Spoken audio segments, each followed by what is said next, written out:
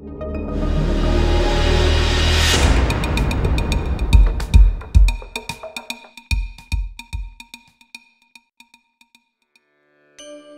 pathbreaker is a pioneer who works ceaselessly for his community for no personal gain, thus single-handedly achieving for us our redemption, the road to recovery.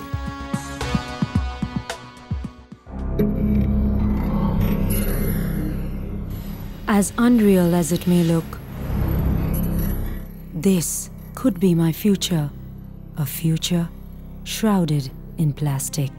And this time, your fate is in your own hands.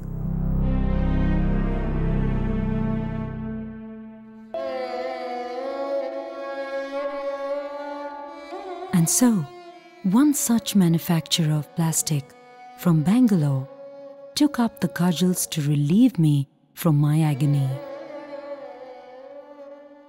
Ahmad Khan, who was one of the many culprits responsible for my slow but sure demise, decided to make a change.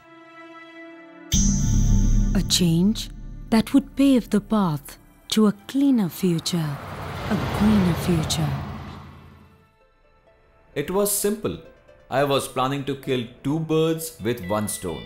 So me and my brother Rasool Khan decided to create KK Plastic Waste Management Limited. Why waste all that plastic? We were planning to use this plastic waste to build much needed infrastructure for the city. The city produces 30 tons of plastic waste every day. KKPWM collected plastic waste from all over Bangalore. From a meager 40 paise per kilo of waste plastic, KKPWM offered an amazing ₹6 per kilo. Citizens from all strata of society contributed, from housewives to students, and even rag pickers.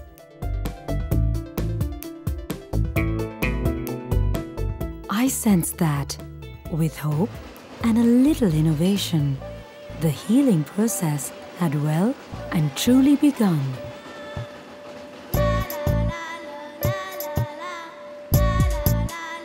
Polymerized bitumen. We named it Polyblend. Actually, we used powdered plastic waste, not new plastic.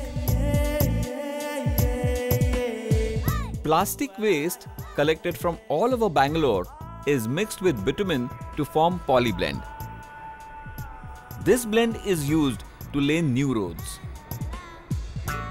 Plastic significantly alters the properties of bitumen and thus doubles road life as compared to conventional bituminous roads.